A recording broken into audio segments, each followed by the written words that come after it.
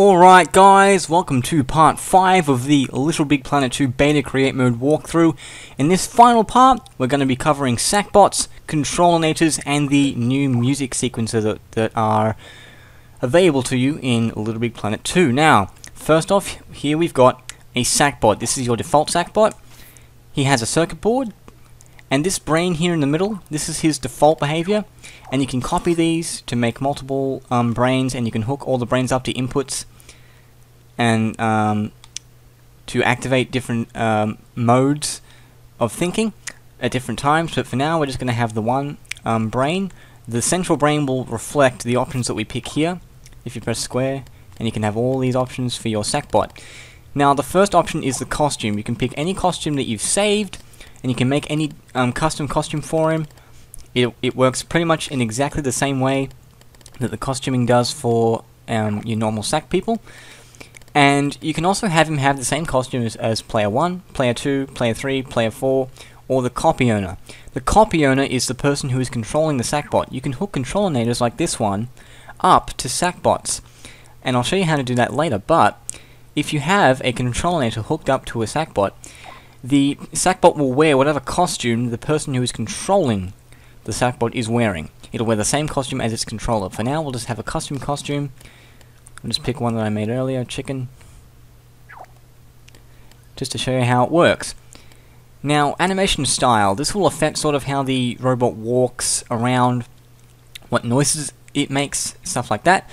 You can have robot, zombot, sleepy, as well as a few characters from the story and Sackboy himself. It'll even act like a normal Sackboy. Funny head size. What funny head size will do is it will keep the head size the same no matter how big or small you make the Sackbot. You can make them this big, and you can make them this small, whether or not that option is turned on, by the way. And if that's ticked, no matter what size you make the Sackbot, the head will always be the same size. We'll just turn that off for now.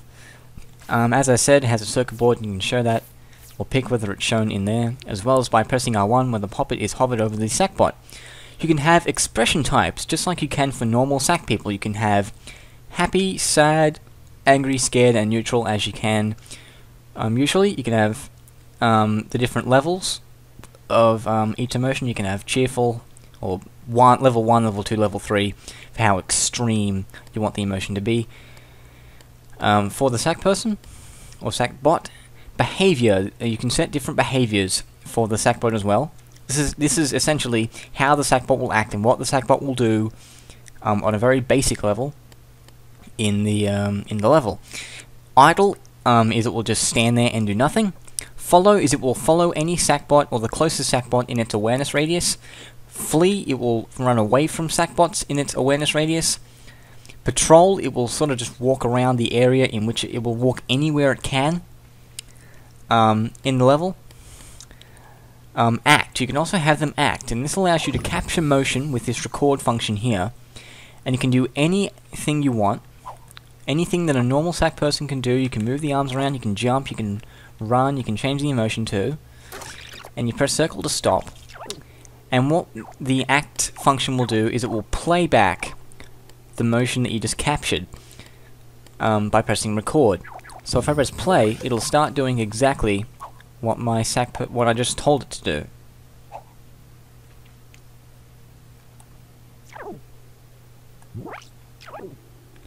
And it'll just do that over and over again if you have it set to loop absolute or loop relative. Loop relative will loop it from where it starts in the level. If you have it set to the middle of the motion capture, for example, and you say loop relative, it will loop relative to that position from when you start the level. If you have it set to loop absolute, it will start from the beginning of the animation. Or play once, it'll just play the entire thing once, or play it from where it is once, and that's all it will do. Once it stops, it'll just be idle.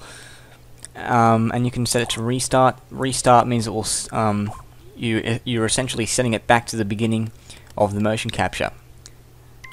It can also follow waypoints or tags. You can set the color and the label of the tag it follows there, and it will just follow that around whenever it finds that tag in its awareness radius, which you can change there.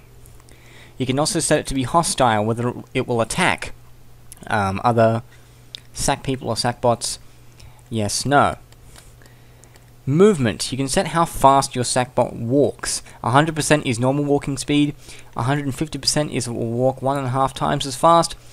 30% it will walk 30% as fast as a normal sackbot will. That's its maximum walking speed, by the way, not its standard or average walking speed. That's the fastest it will go. Afraid of heights? Yes, no. That will allow you to control whether it will go up higher, how high it can go, whether it will use jump pads, stuff like that. Afraid of danger? Yes, no. Will it run away from fire, electricity, gas, plasma, that sort of stuff? Yes, no. Can it go from the middle ground, the foreground, the background? Can it change between them? Can it change layer? Yes, no. Can it jump? Yes, no. And is it right-handed? Yes or no. Sackbots can also use Creatinators, Grabinators, and Controlinators. You will have to set how it uses these with the brains that I showed you earlier. You have to make several different ones for it to work properly. But you can set it to be able to pick these up and use them if you would like. You can also have it so it looks around at any sackbot or the closest sackboy in its radius. As you can see, it follows my movements there. You can also have it look at tags, and you can set the color and the label of the tag there, and it will look at any tag like that you set it to in its awareness radius. Now we're going to move on to the Controlinator, and the Controlinator will allow me to directly control items with the controller using the buttons itself. And it essentially shifts control from my sackboy to whatever I've got these buttons hooked up to. Now first off, I'm going to show you how you can use it to control a sackbot. What you do here is, you've got an option in here to make the remote control yes-no. You have to put a Controlinator outside for your sackboy to use, and one in here for the sackbot on the sackbot circuit board. You set the one on the circuit board to receiver, and you set the one on the outside to transmitter. Now you have these colors set to the same thing, same colors of each one, so they are connected essentially. And that means that when I press triangle here, I can control this sackbot. I can jump. I can use my poppet as well. You can set the poppet to be able to be used or not, and I can set him to do anything a normal sack person can do. Absolutely anything. So that's how you can use it to control sackbots. But there are also heaps of other things you can make it do by hooking the buttons up directly to inputs. You can hook the individual buttons up to individual things. Now, the buttons you've got available to you, you've got the D-pad left and right and the D-pad up and down. You can't set the individual D-pad buttons like up, left, down and right. You can only set left and right and up and down together, and they work as directional inputs. So left and right will use both left and right buttons on the D-pad, and up and down will do the same for the up and down buttons. It's digital input, it's not analog. It's either on or it's off. Same thing for the analog sticks, but it's analog input. You can set analog, left analog stick, left analog stick, up, down, right analog stick, left, right analog stick, up, down. That works in exactly the same way as by pairing left and right together and up and down together. And that allows for analog input. You can also use 6-axis in exactly the same way. You can have tilt left, right, and tilt up, down to have analog input. You can also set the X, circle, triangle, and square buttons for digital on-off input. R1, R2, L1, L2 do the exact same thing. You can also use L3, but not R3, for digital input as well. This is this allows you to activate the Controlinator whether it works or not. And you can set this, you can hook this up to outputs. So once the what this does is essentially once the sackbot gets in the Controlinator, whatever this switch is hooked up to will activate. So that's what that switch does there. And the different options for it. You can give the Controlinator a name. That's the remote control option you saw there. Disable poppet controls, yes, no. Can you use the poppet in the Controlinator or not? That's irrespective of whether you have anything hooked up to the square button or not. Trigger radius, how close does your Sackboy have to be able to get in the Controlinator by pressing triangle. You can also have it, once they enter that radius, they automatically enter it, yes, no. Show the circuit board, side mounted, that changes the way your sack person sits in it. And visible in play mode, yes or no. Now over here, the last thing I've got to show you is the music sequencer. The music sequencer allows you to make your own custom music. And I'll show you the inputs we have for it. Or the different instruments you have for it, rather. There are a whole ton of instruments that you have for the music sequencer. That's all of them there. You've got pianos, you've got percussion, you've got guitars, synthesizers, sound effects, tuned instruments, wind, all sorts of... There's crazy ones. You've got your basic pianos, you've even got ones like tennis, crazy ones, all sorts of crazy sounds for you to use, and you can place them all on this music sequencer. Now, the music sequencer options, you can change the name of the sequencer, the number of volume sliders, you can set different volumes for different layers, and stuff like that. And you got different channels, that's essentially like each layer. You can make this bigger and smaller, just like any normal circuit board, and that's what the volume does. The volume is... the channels are essentially like layers on the circuit board. You can have volume sliders for all of them, or just one of them, whatever you like. The trigger radius, that's sort of just like how a normal piece of music works. When you enter that trigger radius, the music sequencer will begin. You can have it loop, yes, no. The tempo, how fast it goes, and the swing.